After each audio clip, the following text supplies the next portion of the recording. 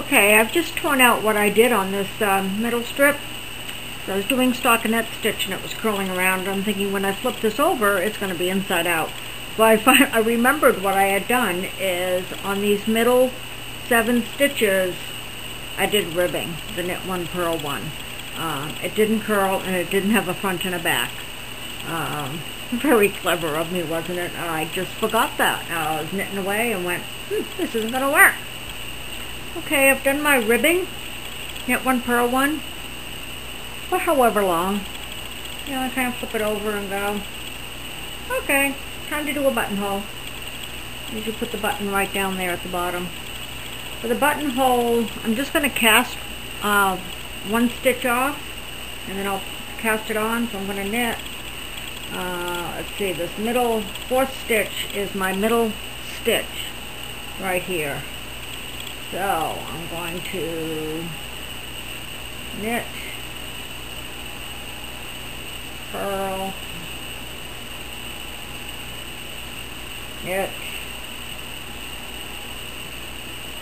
purl, and in order to cast that one off, I've got to do one more, knit, and then I'm going to pull this one over.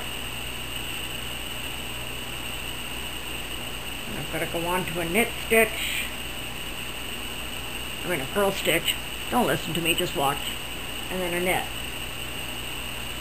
Now coming back the other way, I'm going to cast on over that one. So I'm going to purl, knit, purl, and I've got to turn it around the other way in order to cast on a stitch. I'm just going to do a cast on, turn it back, and I'm on a purl stitch here.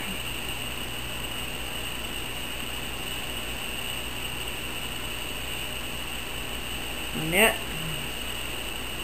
and a purl. Now I'll do one more row across, knit, purl, knit, purl.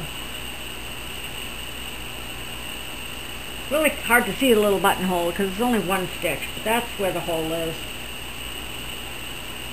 Knit, purl, knit. Now I want to just start making a V and start decreasing. So I'm going to, let's see, I'm going to purl 2 together. And I'll do that. Purl 2 together.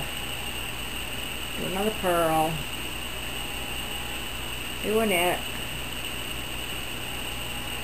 Do a purl. Do another purl. And I'm going to knit 2 together.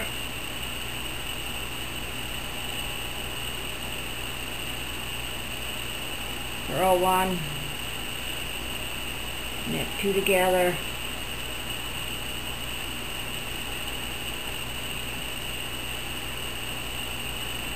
And I'm actually going to end it there. I don't have any scissors with me. I'm just going to break the yarn, and I'm just going to take and pull that yarn through those 3 stitches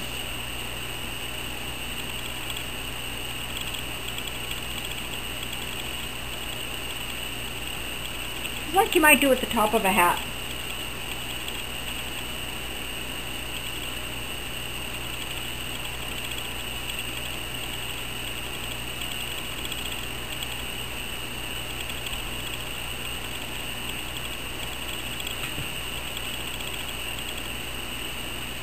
Okay, pull that together so it kind of makes a little pointy end, kind of, sort of. You've got your buttonhole right here.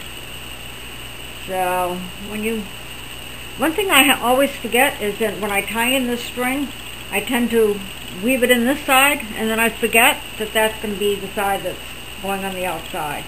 So this this thread needs to be woven into what appears to be the front of this, because this is going over this way. And we'll button right there. So I will be weaving this piece on this side, and of course I need to weave this one in. But there is my top.